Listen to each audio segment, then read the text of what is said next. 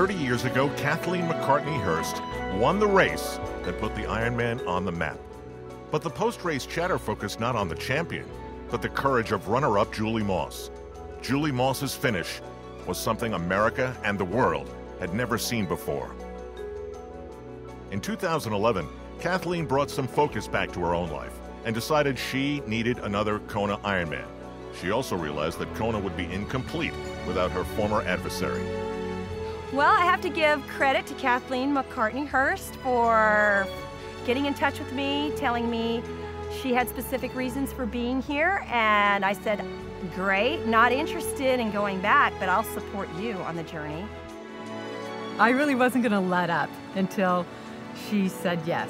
Once she decided to do the race, we were going to do this as training partners. We were competitors in 1982, we're collaborators in 2012. It's really not about how we finish against each other, it's how we finish together, and this journey has been together. It's really a dream. This has been an Ironman dream. Sunset doesn't mean the end of the day, not even close. For hundreds of athletes in the field, including Ironman legend Julie Moss and Kathleen McCartney, there is a long road ahead and a midnight deadline looming. I'll see you at the finish line if you don't catch me. Okay. One extraordinary dream was the start of our Ironman journey that has spanned over 30 years and over 30 Ironman triathlons between us. Now, we're not here to talk you into doing an Ironman. Thank you. So we're here to focus on what you can do to achieve your personal victories that, I don't know, until now may have seemed beyond your reach. Now, I've never been a competitive athlete of any kind.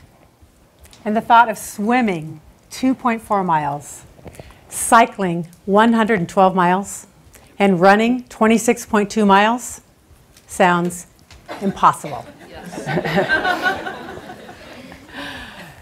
Just moments before the start of the Ironman, the ABC helicopters are buzzing overhead, and the energy is electric.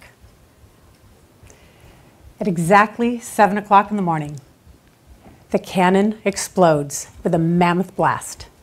And in one moment, one booming moment, my Ironman dream is born. I decided I wanted to be an Ironman finisher. One moment changed my life. You may be just one single dream, one first step away from changing your life. Okay, unlike Kathleen, zero game plan, zero support network, and zero idea of how to go from the dream of being an Ironman to actually becoming one. With that, I then kind of massaged that information and said to my mother, my advisor said I must do this event to graduate. And you'll have to pay for 3 weeks in Hawaii. A few weeks later, I'm boarding the plane for Hawaii, and I'm armed with my two biggest assets, a great attitude, and a now or never sense of commitment. And when I get off the plane, there in Kona, I'm embraced by the Ironman community. I am surrounded by hundreds of triathletes. Yeah, not a bad place to be. February 6th, 4 a.m., the alarm goes off. It's race morning. I'm nervous, but I'm excited. I walk out onto the lanai to hear the ocean roar and smell the salt air. The full moon is reflecting on the water, so I take a moment to reflect. Take a deep breath, close my eyes, and I think, I am not the same girl that landed on this island a few weeks ago. I'm stronger, I'm more confident, and now, most importantly, I believe I can get to the finish line. The volunteers mark a number 290 on my body, and I'm thinking, is this to ID the bodies? I head down the steps to the start line area. And as I head down the steps, I look over at the exact spot where just last year I was a spectator, standing on the seawall, supporting someone else's dreams. It was the most exhilarating moment of my life.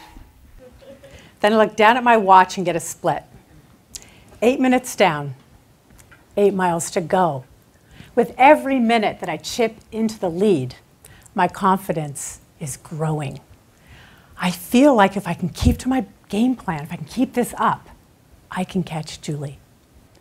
I started the morning believing I could finish the race, but leading the race, being in first place, okay, I understood that pressure from down on the pier in the morning.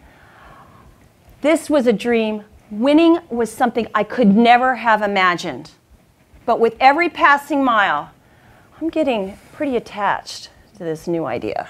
The only thing I could think about was I have to go as fast as I can because I want this. This race has split me open, and what I've discovered is this new core belief in my self-worth. And my self-worth is worth fighting for. And I'm willing to suffer to know I can be good at something. I think I'm giving it everything I have, but I find more. The entire day I found more determination, more will, more positive energy, more belief in my dream.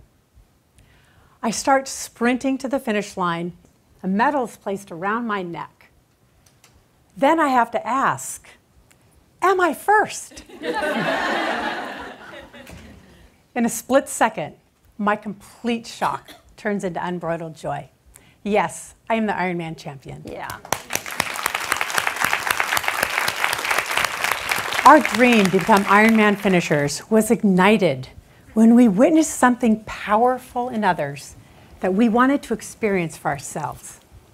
I felt compelled to take that risk, to accomplish something I never thought I was capable of. I wasn't content to sit on the sidelines anymore. I was ready to risk going for a dream of my own. Ironman changed my life. I needed Ironman to change my life again. Immediately, I thought of Julie. Who knew better than Julie how to get up, how to get to the finish line, even when you have to crawl? As fate would have it, the 2012 Ironman was the 30th anniversary of our defining race. And the thought of Julie and I together in Kona would bring us full circle. So I picked up the phone and I called my former rival. And I knew exactly why she wanted to go back to Kona. Kona is where she was crowned a champion, and she needed to feel like a champion again. And I was delighted that we were starting this new friendship. We bonded pretty instantly. But the idea of committing to her to go back to Kona, ooh, that was a stretch. This Ironman journey was an opportunity for two former rivals to join forces, combine our individual strengths, and be stronger together. We discovered that the power of us brings out the best in each other. From the darkness of the Queen K Highway, I'm running the final miles of the marathon.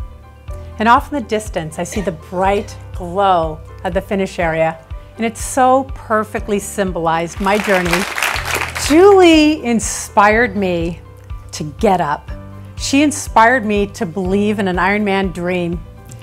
And my day, my journey would not have been complete without her. So just understand, look for your rivals, look for the best in everybody, and find a way to come together. Great things can happen. Yeah. But by refusing to give up on my best self, I won a life-changing personal victory. Okay, here's the good news. You don't have to be an Ironman to access your inner strength and uncap the limits of your potential, but you do have to dream. The only person that limits oneself is you. You're the only person who's doing that, and you have no idea what you're capable of. So keep stretching. Lean into your fear. Don't shrink back from it, just lean. The kind of dreams that ignite your heart, the kind of dreams that make your imagination soar, the kind of dreams that give you a gut reaction, and yes, the kind of dreams that scare you. And then you have to take action. You have to You have to commit, you have to believe, and you have to never give up to turn your big dreams and challenges into your personal victories.